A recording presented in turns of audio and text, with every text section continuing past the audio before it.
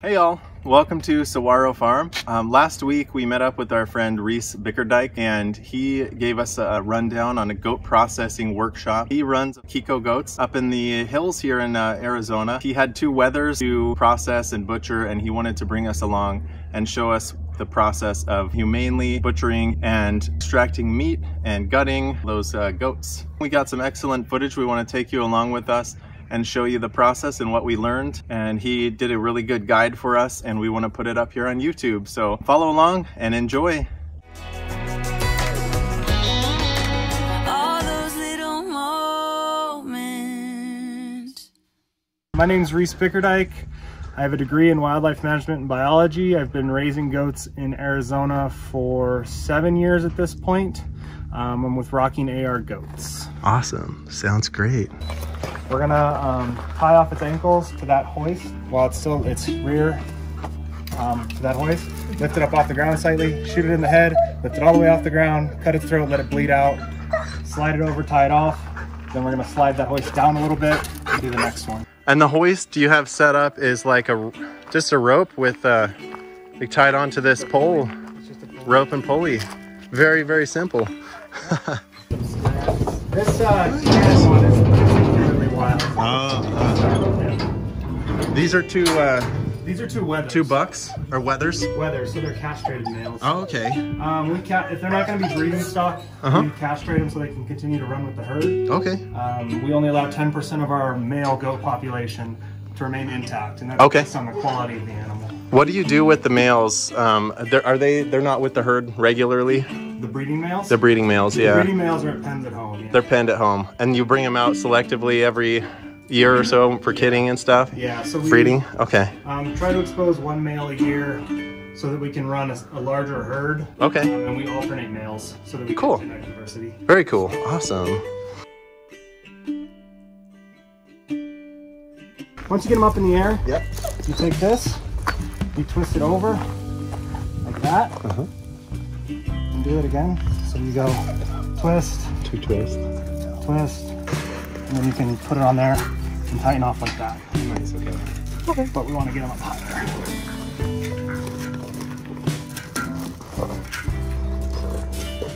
Okay? Perfect. So that was that twist knot is what I did as an initial, just like hold them while we're working because it's really quick to come undone. Now we're just gonna cut his throat, let him bleed out for a minute, and tie him off.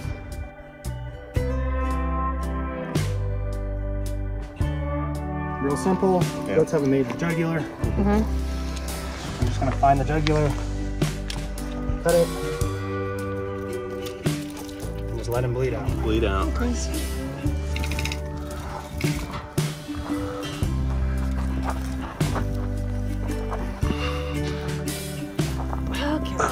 Got him? Wrist. Okay. When you're butchering, you can cut right here below the tendon and just tie off there. Oh, gotcha. So we can do that on the other leg just for learning. So you come in here, cut through that, cut a 2-inch slit, and so you're going to want to have enough. Yeah, you need enough string to come through that. Just initially like this. And if you can get it started, we can lift.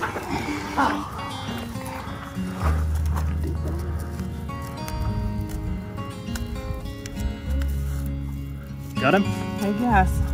It's like more of a square knot. Anything but it should work, There we go.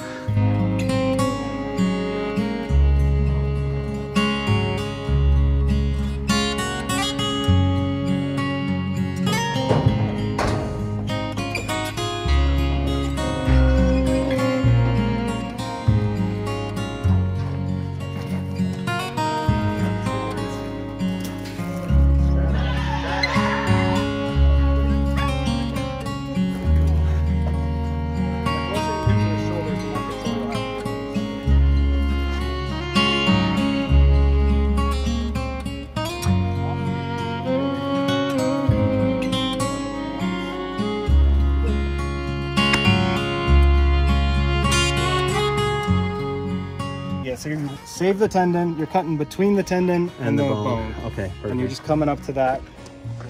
Okay, yeah. Right there. All right. You want to do the other side? Sure.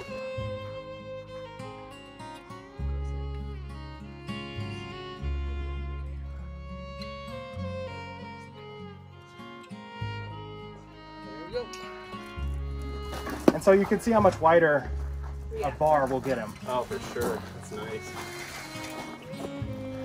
Did I do it enough though? Did I not? Just a little. I don't think so. It would go. He'd be bleeding more. Am I terrible? So you're cutting his windpipe. Okay. Oh. This is, can I see your hand? Yes. So you feel that like roll? That's actually the jugular. Oh, it's not. feel that too. Okay. Oh, I see. Yeah. Okay. So that's what you want to cut. If you accidentally cut the windpipe, it doesn't matter, but you're actually trying to cut that roll.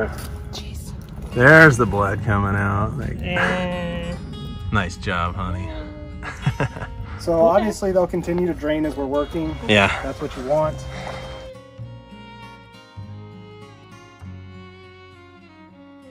So probably that little paring knife is the equivalent to Reese's knife there, you know? Yeah. And it's, so I use about a 4-inch blade. I brought another one in case you didn't have one, but that's honestly for like most of your camp work. Yeah. That's what I find is your general preferred blade. Okay. And so, but what I keep, me personally for blades, Yeah. I keep about a 4-inch blade and then I keep a machete. I keep a 2-foot machete. Okay. Machete works for hacking or any larger cuts. Oh, sure. You would need to do. And this is going to be your like general use. Knife for this and anything. And then you brought a Sawzall for the bones, it looks like. Yeah. Okay. Oops, sorry. Here. Take your hand. Cut like that. Cut down that way. So what you're looking for, your blade has a taper, right? And so what you're trying to do is match that taper just barely to that. Oh, And just like think like you're shaving off the thinnest layer. Does that make sense? Yeah. Cutting down and also. And you want to, yeah, like if you have a stick, you're only doing this. You want to do the whole blade. Every cut. Yes. So There draw you it go. across. Like that. Draw on, yeah. beautiful.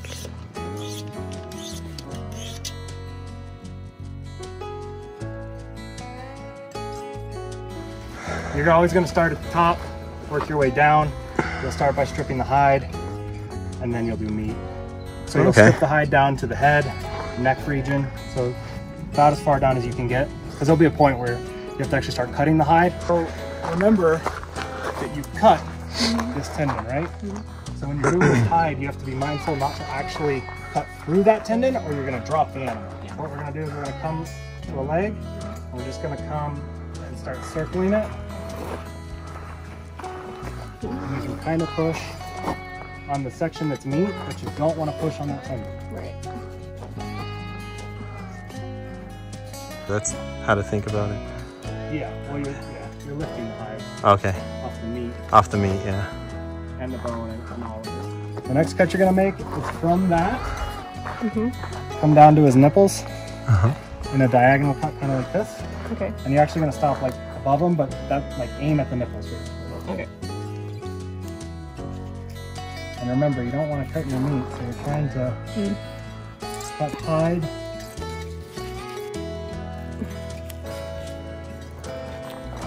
And pull the hide off the meat where you can. So about like that.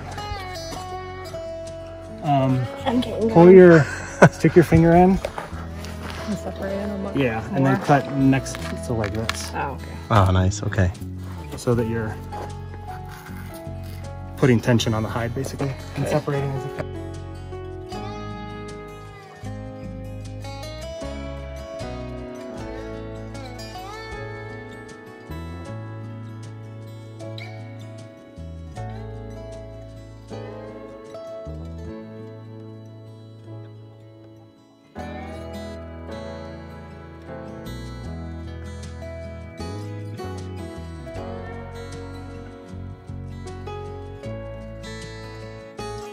Your hand back here, you can feel the boundaries between the organ and the muscle, Okay. and then you can see how deep you need to go. Oh, gotcha, yeah. Somewhere like right there. So you're just gonna take your knife and go zip. Okay. Nice. All Go right. to one side of the penis. Doesn't super matter. Don't puncture the stomach. You need Okay. to stay above the muscle.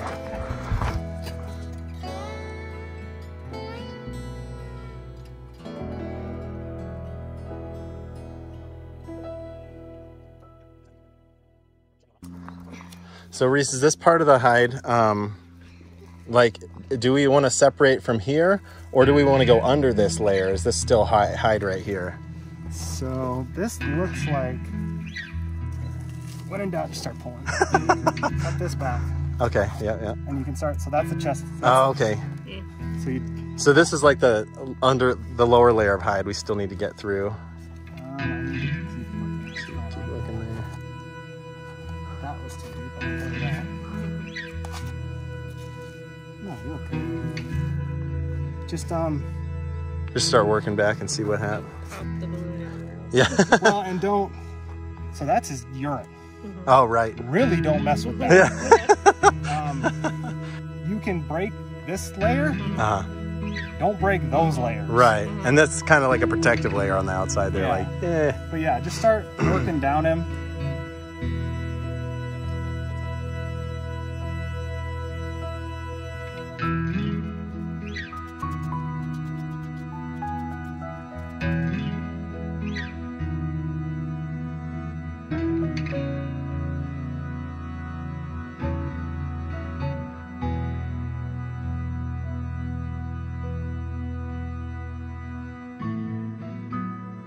Strip the legs and come to his hip. Okay. We'll just kind of open it up.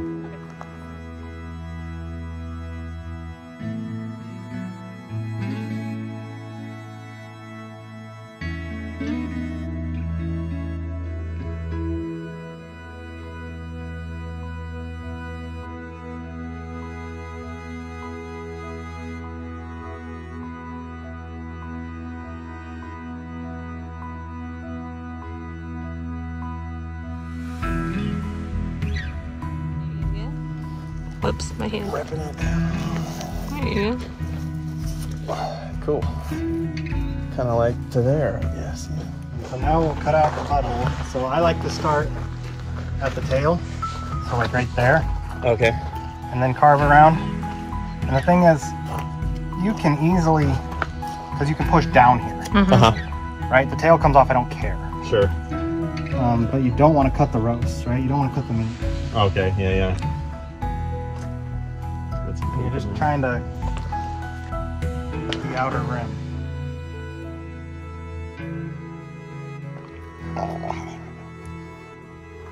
How's that look? Like, Ooh. is that pretty much what we're looking for?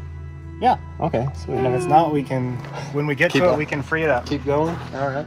So now we're gonna grab this section between the legs and try and pull it off. So we're trying to get to his back.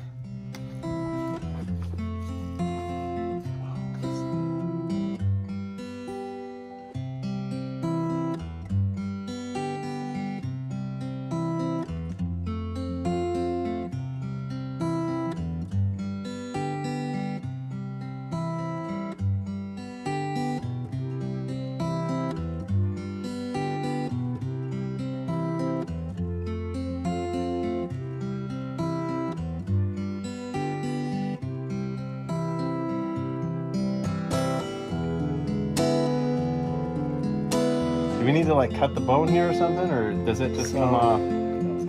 You need to find a joint between two vertebrae and cut. Cut it, okay, and separate that whole thing.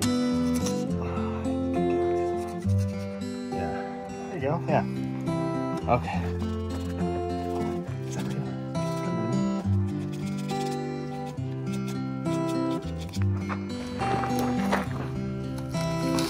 There you go. Pull. Keep pulling. He doesn't feel it, I swear.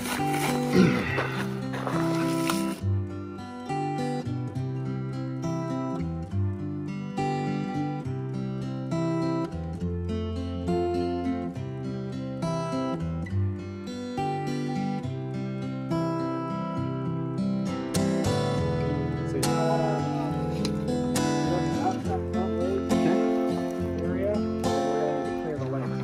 Okay.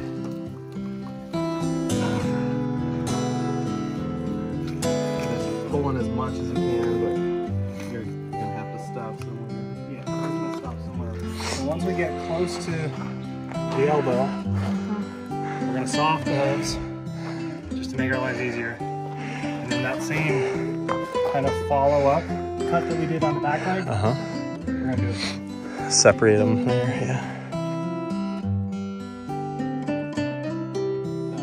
Cut well and cut down to the bone. Because the saw doesn't want to quite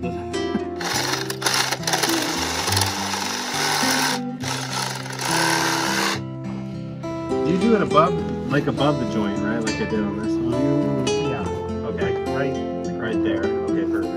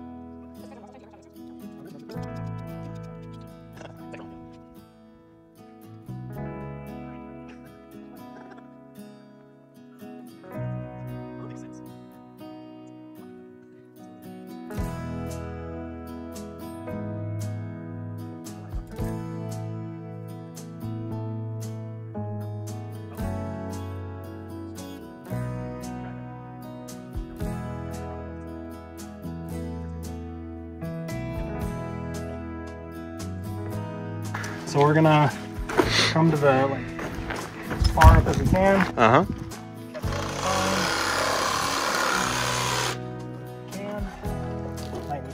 That tension? Yeah, we need to start with the knife. Oh, okay. Yeah, cut through the bones as much as you can.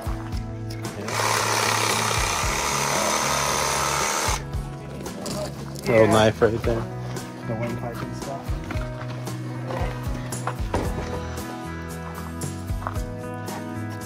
That's like a beautiful piece of meat. Beautiful animal right there. All natural. Yeah, man.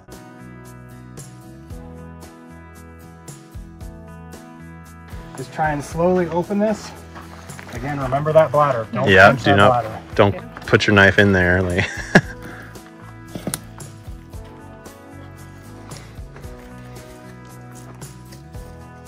Got to be careful around the chest too. You really don't want to punch the stomach. Puncture anything in there, yeah. Yeah, try and get it. That's probably good. Okay. Just kind of try and open it a little bit. Just kind of try and pull it into the trash bag. To go a little bit further, again, try not to mix the organ. So that's like all the rumens, like, or the Yeah, multiple stomachs and stuff, huh? Yeah. Yep. A tiny little puncture there, maybe. Yeah. It's okay though. Yeah. But you're trying to avoid it dumping it. Right. Come up to the sternum. And then try and dump out at least the digestive organs. Yep. As much as you can. We'll just dump it in here and then we'll sort. That's the bladder, that full sack there. You want to really prefer not to pop it. Sometimes you can't help it, but you really don't want to.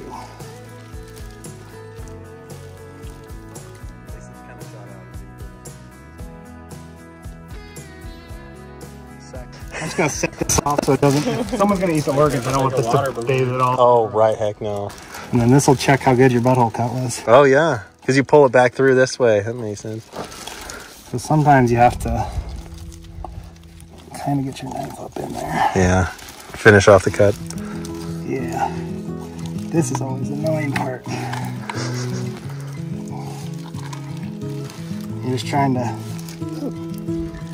I saw it.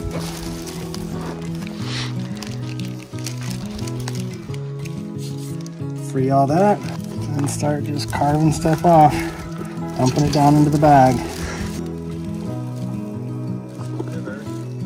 Yep, so this is the diaphragm, we're just freeing around the diaphragm.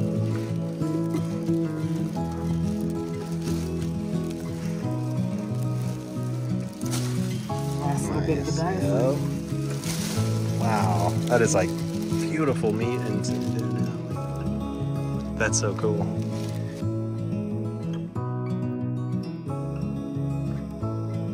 So what we're gonna do, we're gonna come to the spine. So you'll feel, you can see the high part of the spine. You're gonna cut down as close as you can to it. We're gonna get the fillets. And what you actually, with experience, are able to see the different cuts. Oh yeah. And can start seeing the actual different,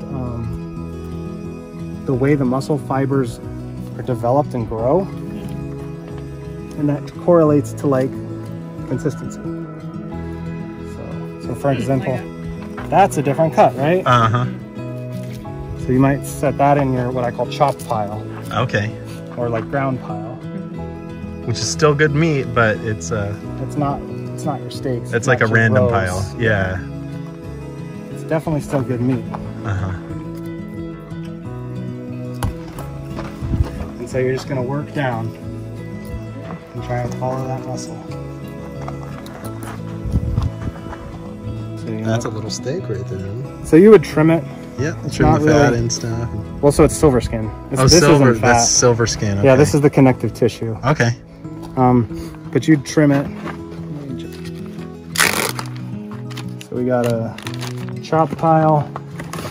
So chop is just ground, chopped, Gotcha. stewed, like generic meat. Okay.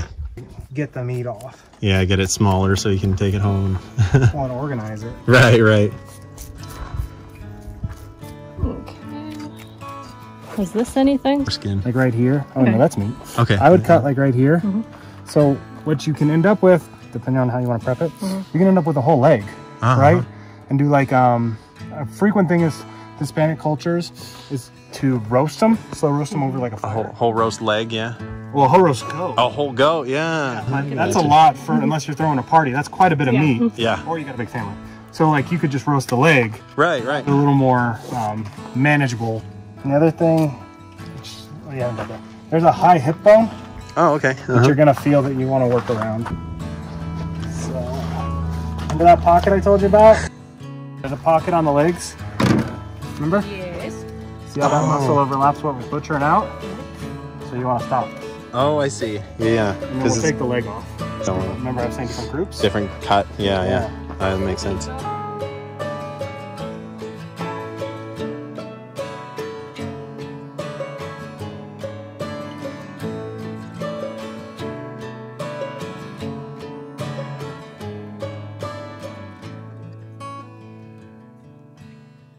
Then come around here and grab this meat. I think that, Okay. and you're just gonna zip, zip, zip.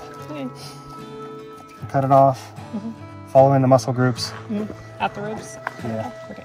And then get your leg. Yeah. And so then you'll start looking like cleaning up the leg, right? So like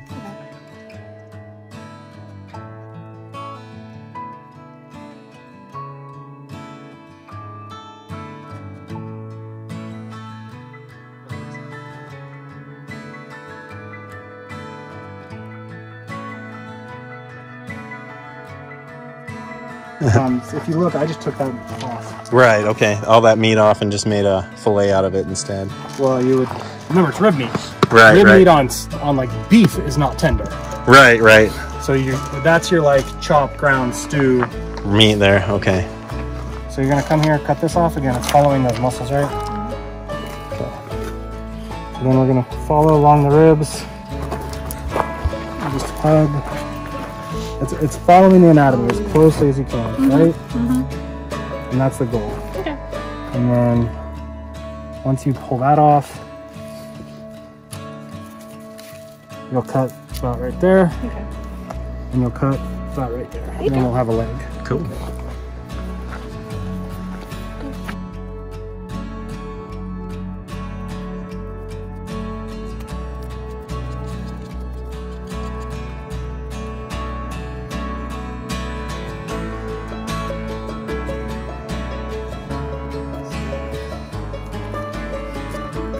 Short of eating a deer, there's not anything more natural. So we'll just kind of flatten this section, just clean it up a little bit. It's not, again, you're not doing your like final cuts. You're doing your like rough cuts.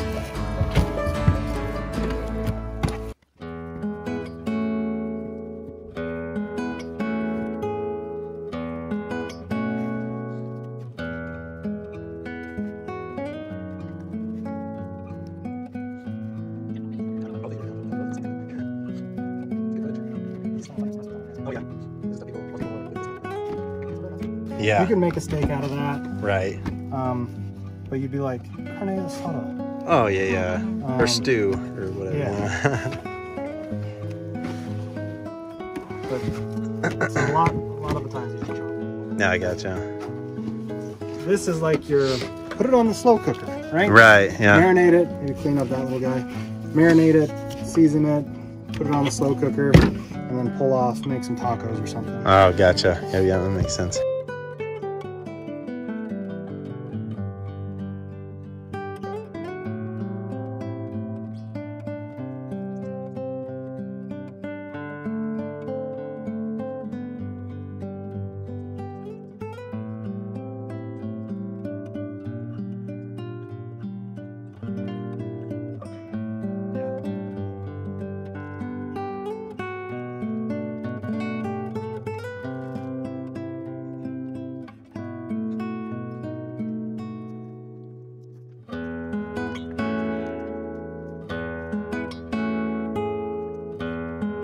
Free up one leg. Once you get kind of cut it around, kind of cut around, right? Yep. Down to the hip. And hip bone. Once you get the hip, kind of twist it, pop it out. Arm. Might hang on a little bit, and then just cut it off.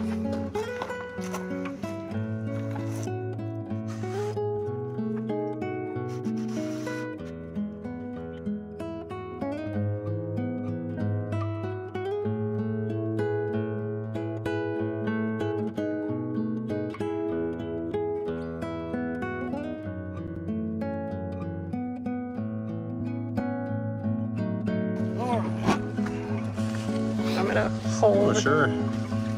Put All tension on it.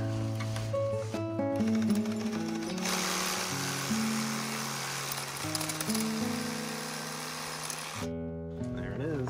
Whee. All right, let's see this leg.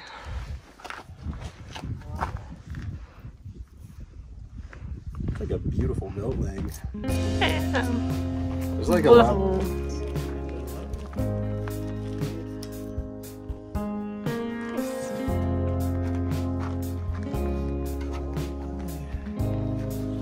Alright.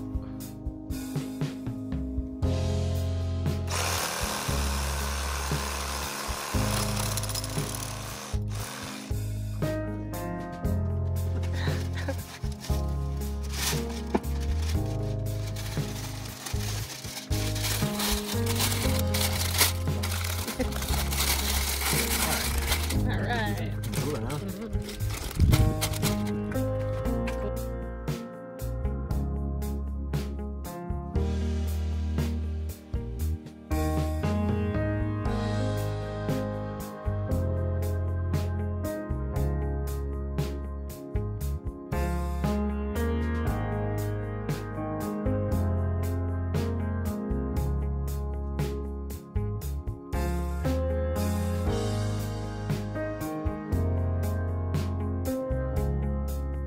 So that was it. I hope you enjoyed the video.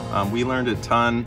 If you have anything to add or if you have any questions, just feel free to write them in the comment section and we can even go ask Reece himself, or we'll try to get back to your questions as soon as we can. If you liked the video, give it a like. If you like homesteading, give our channel a subscribe. We come out with homesteading content frequently. Thanks so much for watching Saguaro Farm. So my wife and I, our first date, I had just killed an elk, and I invited her over to help me tan its hide. Oh, wow, yeah. And a lot of people I tell that story to, and they go, wow, that's pretty bold for a first date. Yeah. And I was like, we're going to find out real quick Right. if you can hang or not. Right. Yeah.